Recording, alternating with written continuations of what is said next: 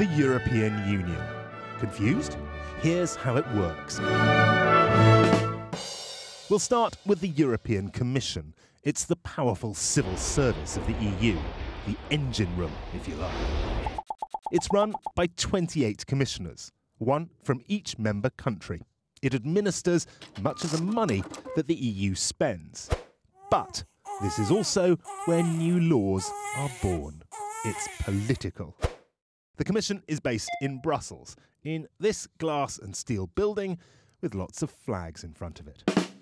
Next, the European Parliament. It's based in Brussels, in this glass and steel building, but sometimes everyone goes to this glass and steel building in Strasbourg instead.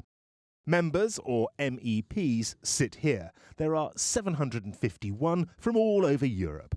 Parliament started as an underpowered talking shop, but has become a serious player, voting on nearly all the laws proposed by the European Commission. There's more. The Council of the European Union. It's where the governments of the 28 member countries have their say.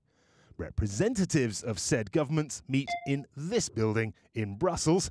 Sometimes all the leaders meet here to give political direction to the EU. Generally, there's a deal at the end. It's usually a compromise. One more thing. There's the European Court of Justice. It's there to make sure everyone sticks to the rules and follows the laws. It also sorts out squabbles between the Commission, the Council and the Parliament. It's in Luxembourg, and it looks like this.